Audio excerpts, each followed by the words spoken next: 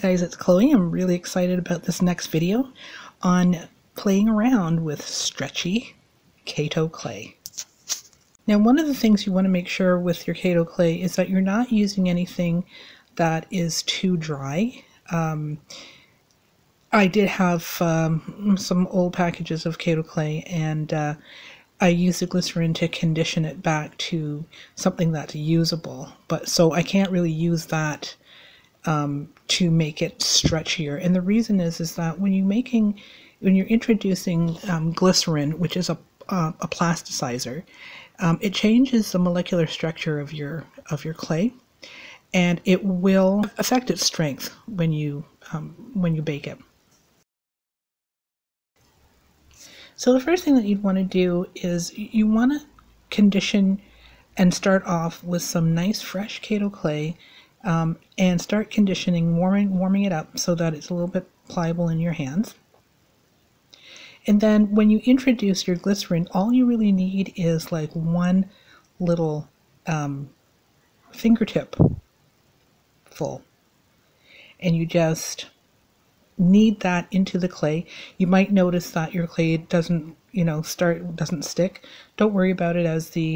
As you start kneading it, it will absorb into the clay, and you'll know that you have reached the optimal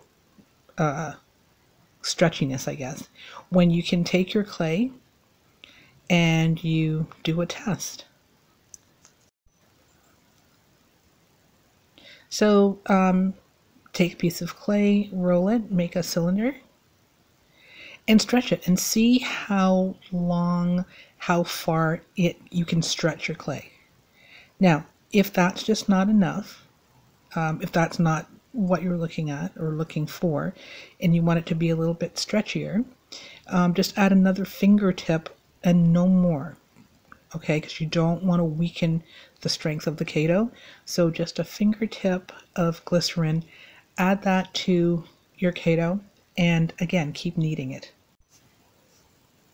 When you get your Kato clay to the point that you are happy with how it's stretching, and you'll know that just by instinct, like if it stretches, and you can pull on it without breaking it for, a good inch or so, and you're happy with that, then you're ready to go the next step, and that, again, just going back to your pasta machine and running it through your pasta machine. Now, here's what I would suggest, because I'm going to be using mine for weaving, and also for trying some quilling art with it. That's quilling art. When you run it through your pasta machine, it's going to pick up everything that's on your rollers. So either clean that off or leave it and just sort of roll that into the design of what you want to achieve.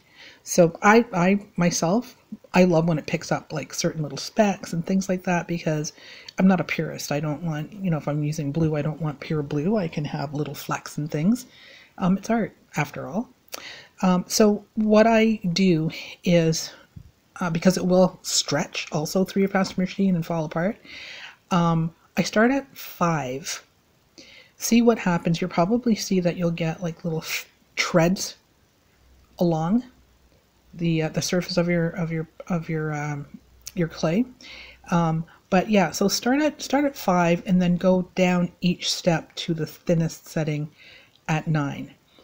Initially, what I tried to do is I started at 9, and it was just a mess.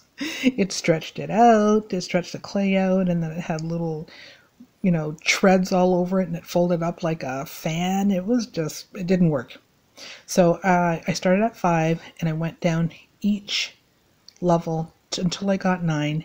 And then you have to be really careful because of the glycerin, it's really sticky, right? So you want to just make sure, again, there's no dust underneath your pasta machine. That's because it'll pick that up. It'll just pick that all up. So get your white sandwich of white copy paper handy and lay it out, and then just rub out, because you'll probably see some folds.